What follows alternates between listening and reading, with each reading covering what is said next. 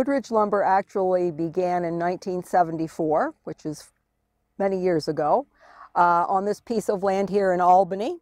And the mill got started because we wanted to build a log home of our own, and worked with the farmer down the road that was doing harvesting up behind the mill here. And we said, well, we will help you all winter get the logs out, and instead of payment, let's save out some 9 and 10-inch diameter logs for our log home.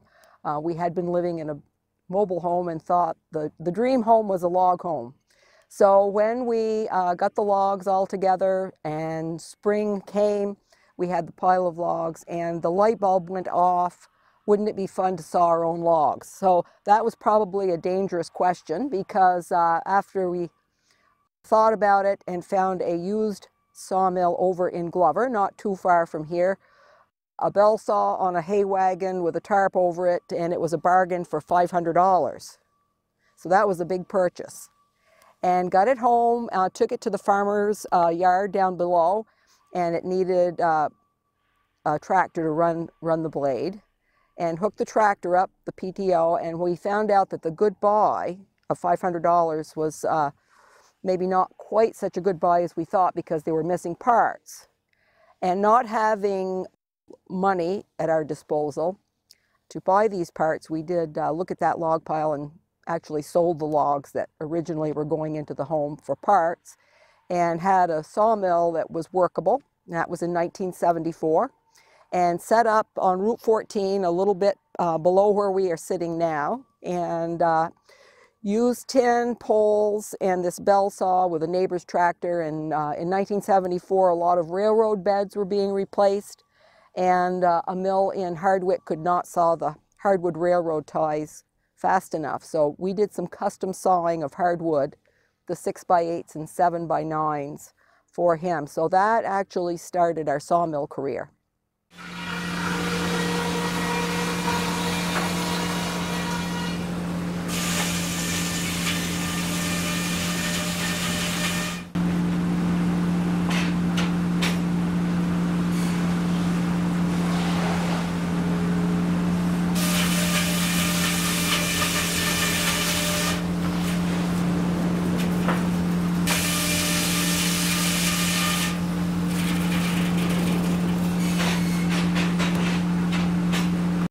We started out with the hardwood railroad ties, operated down in the mill yard, we call it, down below for a couple years, and then moved up to the site where we are now and had another mill building. And we switched to softwood and pine and a little bit of cedar.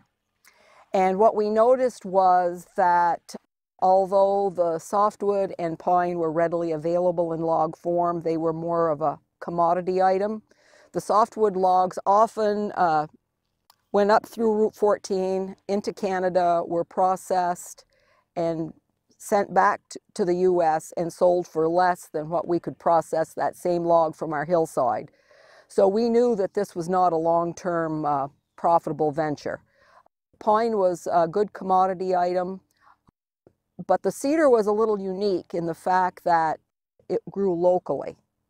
And we felt that being involved in a local product, a specialty product, a natural product, very decay resistant, bug resistant, very beautiful, that it was a specialty area that would bode well for us. So in 1985, we switched strictly to cedar. Goodridge Lumber currently has 8 full-time employees and my sister who works 2 days a week in the office. We have changed mills a couple different times, the actual sawmill that we mill the logs on. We have a chase hydraulic carriage and an edger, a sash saw from Sweden that is thin kerf blades, so we're saving as much wood as possible when we're cutting. So we have our employees, we buy our raw material from over 100 different landowners, loggers and truckers on a yearly basis. Our vendor list is 300 plus, but there are usually 100 folks that are doing harvesting. And we are unique in the sense that we get our material from a 75-mile radius, which is a very local area. And the cedar generally grows in swampy areas. So the challenge is Mother Nature needs to give us some good cold weather in the winter. 80% of our product that we use yearly, 80% is brought in during the winter months from December until mud time.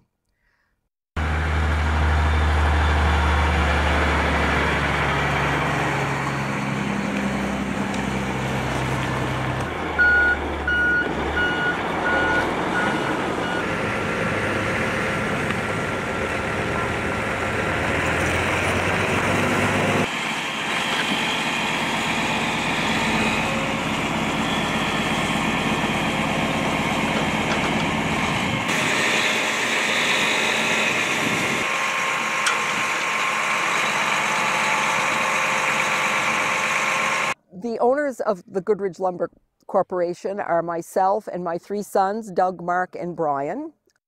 They all play very important roles. We have lots of different skills that are used in our business here. Doug, my oldest son, does the sawing. Mark tends to planing operations and maintenance. And Brian is responsible for the yard, unloading the trucks, stacking the logs, delivering, and also we all work in sales. I will say that I feel very fortunate and blessed to be working in a business using a natural resource with my sons, who are also my business partners. And that's an opportunity that not everyone has, so I feel very fortunate.